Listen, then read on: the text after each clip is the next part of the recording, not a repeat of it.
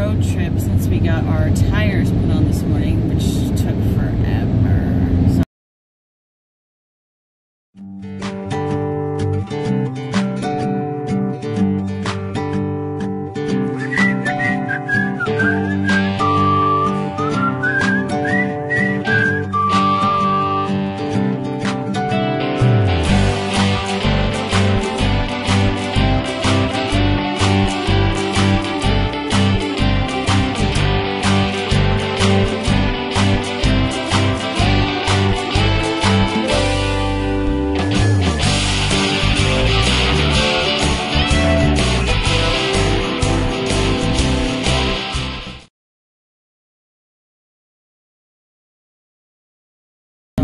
made a video in a few days because I was kind of irritated that the tires took so long. They said that they normally don't take the full amount of time, and of course they came from Florida and then they sat at either FedEx or Walmart, I'm not sure, just 3 hours from us for 3 days. Like, we could have totally driven over there and got the tires and got them put on. But anyway, they're on now, they're great, and so we thought we need to take a little drive. So I think it's about a 3-hour little trip, so we thought we'd give that a shot.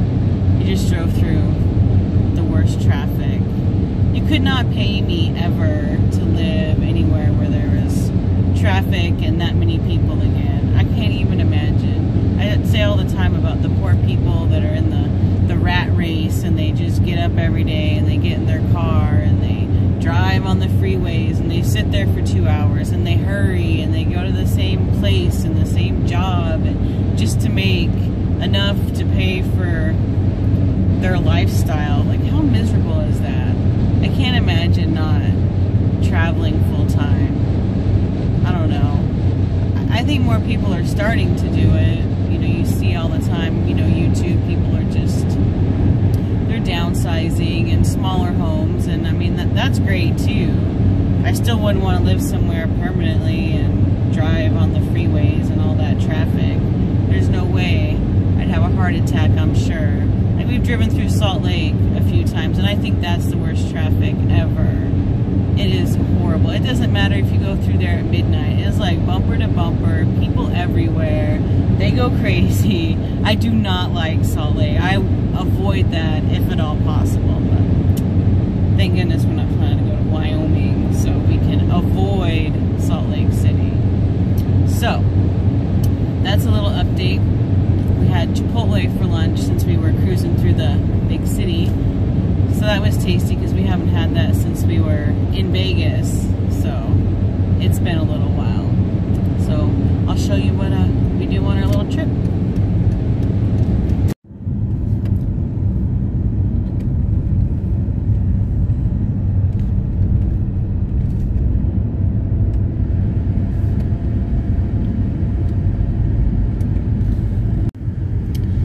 So we made it to the motel room and we took a shower and got ready, and I think we're gonna try Chinese for dinner.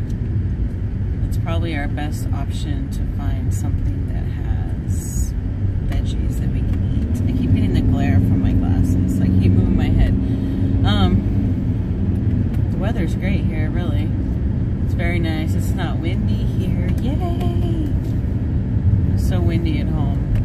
So it's nice to be here and not be in the wind. So I will definitely share with you what we end up eating food-wise, or Chinese food-wise, or whatever we decide to get, what it looks like and what we ordered.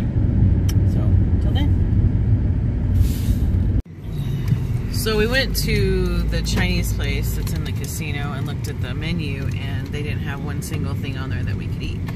So we thought maybe Taco Bell, because there's a Taco Bell here, but then we remembered that there's a Roberto's, and we ate there when we were in Vegas and got the veggie style burrito with no cheese or sour cream. So that's what we did. I'll show you some pictures. It was good. It hit the spot. I'm not hangry anymore like I was before.